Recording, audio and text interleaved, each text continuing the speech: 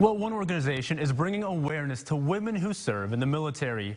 Over at the IBEW Hall, current and former female service members were able to paint combat boots and share stories. Organizers say they want all who have served to know they're appreciated and valued. Every woman that's ever been in the military has volunteered. So they have stepped up to serve their country from the very beginning. Since the Revolutionary War, women have been involved in the military in one way or another, and even more women are stepping up now and serving. So we feel it's really important to bring awareness and acknowledgement to what they've done and to honor their service. Now, the painted boots will be displayed on Veterans Day at Basler's Market and the Grand Traverse Pie Company.